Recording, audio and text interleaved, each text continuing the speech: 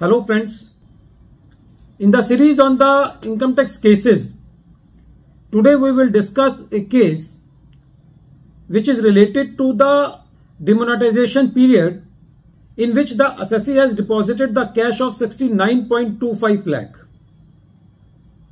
When the assessee submits all the documents including the tax audit report and the cash book, and the assessing officer makes the addition without rejecting the books of accounts of the assessee. So in these situations, what should be the stand of the assessee and what the stand various tribunals are taking?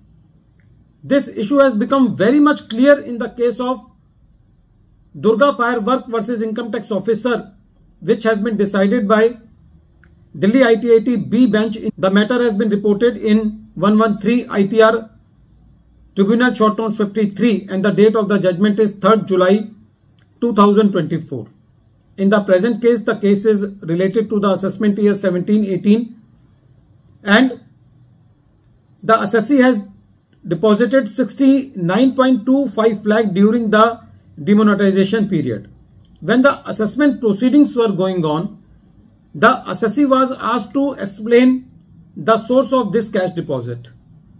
The assessee explained that the assessee is a dealer in firecrackers and this cash has been received by the assessee up to the Diwali period, that was 30th October 2016, which was prior to the demonetization period, and the cash collected from various customers and cash collected from the sale of firecrackers was deposited in the demonetization period.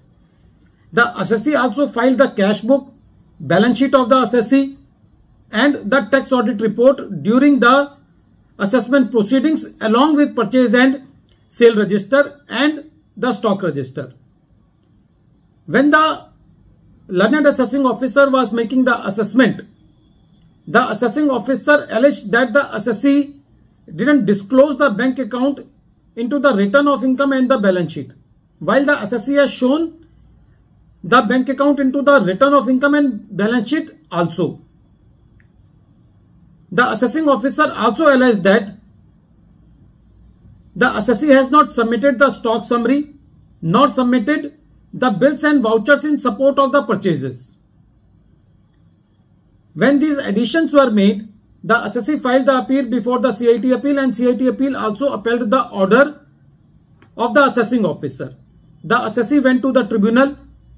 The tribunal said that in the present case, the assessing officer main allegation is that the assessee has not submitted the bills and vouchers supporting the purchases and ignoring all the factors.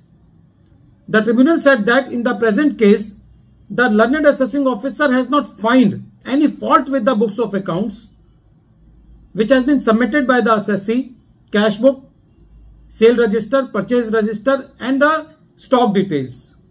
The tribunal said that the assessing officer has made the addition without rejecting the books of accounts of the assessee, and more importantly, it is not the case of the revenue that the cash has been received by the assessee during the demonetization period, meaning thereby that if the cash has been received by the assessee in demonetization period, the case may be different. But in the present case, the assessee has received all the cash before the demonetization period.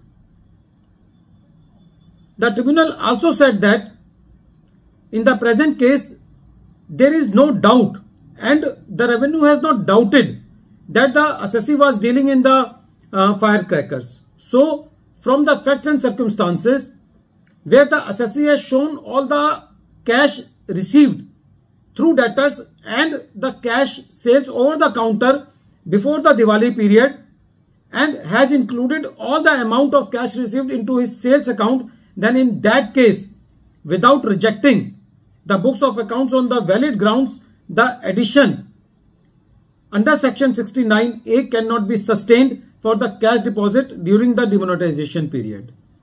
At the end of this video, once again I am repeating the name of the case. The name of the case is Durga Firework versus Income Tax Officer, and this case has been reported in 113 ITR Tribunal short notes 53, and the matter has been decided by Delhi ITAT B bench and the date of the judgment is 3rd July 2024. Thank you friends.